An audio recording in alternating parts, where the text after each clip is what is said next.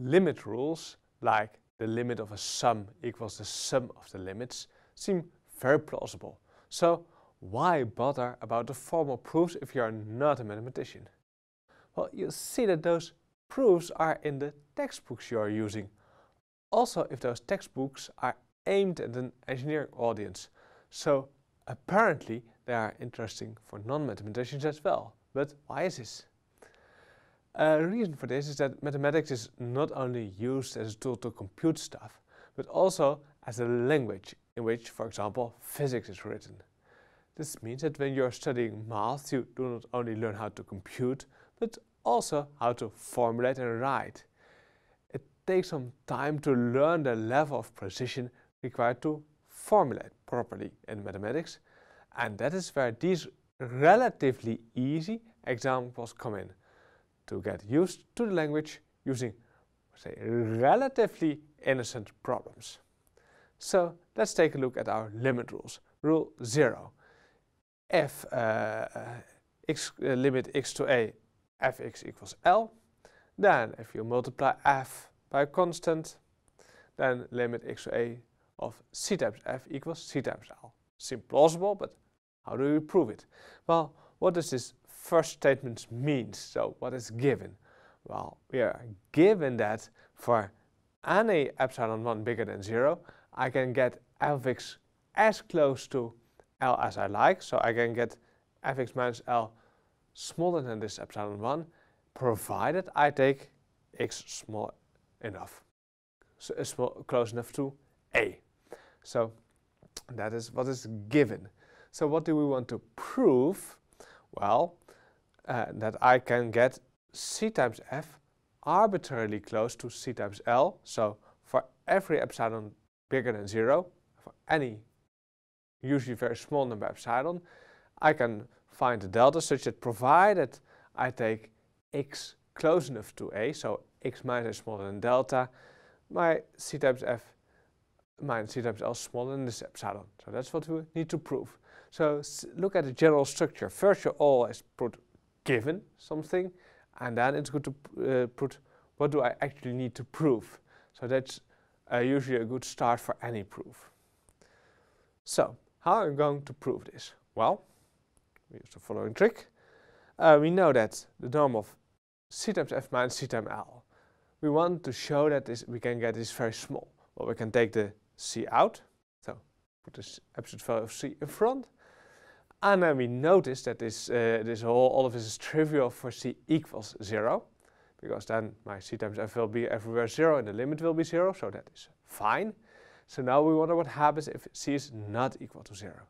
Well, in that case, given any epsilon bigger than 0 and c not equal to 0, I define my epsilon 1 as epsilon divided by the norm of c. And then I know, because I'm given that, I can find the delta 1, such that if x minus a norm is smaller than delta 1, that my f of x minus L is smaller than this epsilon 1, which I've chosen to be epsilon over norm of c. So why did we choose this odd epsilon 1? Well, I know I can choose any epsilon 1, so in particular I can choose epsilon over the norm of c. Well, look what happens if I choose delta to be equal to delta 1. Then I know c times f minus c times L in norm equals the c times f of x minus L, and I know that it is smaller than c times epsilon over c, because we chose epsilon 1 to be epsilon over c. So we see that the c's cancel out, so we see that my c times f minus c times L will be in norm smaller than epsilon, provided we choose our delta equals delta 1. And then we've shown that we can get c times f arbitrarily close to c times L. Well, you see, the trick in this proof here lies over here in the choice of this epsilon 1. Well, how do you find such an epsilon 1? Well, this requires some fiddling around and some trial and error and to get used to this. So let's do a second example, which goes similarly, this sum rule.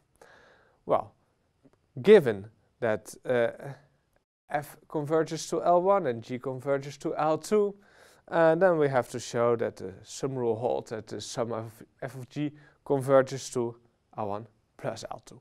So what do we have given now?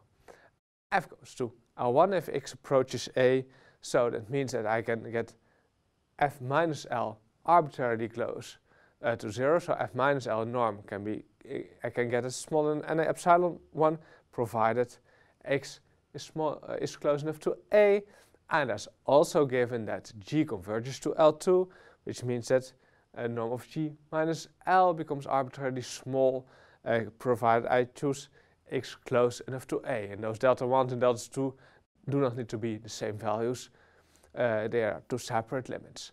So that's what is given, so I know that that is true. What do we need to prove? Well, to prove I need to show that I get f plus g arbitrarily close to L1 plus 2. So we have to show that norm of f plus g minus L1 plus L2 can be made arbitrarily small, smaller than any epsilon, provided we choose x close enough to a. So how are we going to do that? Well, first we look at this quantity over here. Then we see, we take the norm of f plus g minus L1 plus L2. Then we have an f minus L1 over here and a g minus L2 over there. And I know that those separate parts will be small, but how can I separate them? They are now inside the absolute value. Fortunately, we know the triangle equality. Norm of a plus b is smaller or equal than the norm of a plus the norm of b. So that's what we are doing over here.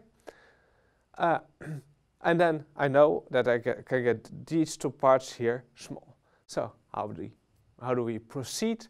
Now we have to, given our epsilon bigger than 0, we have to pick a smart epsilon 1 and a smart epsilon 2. So what do? We pick epsilon 1 and epsilon 2 both equal to epsilon over 2.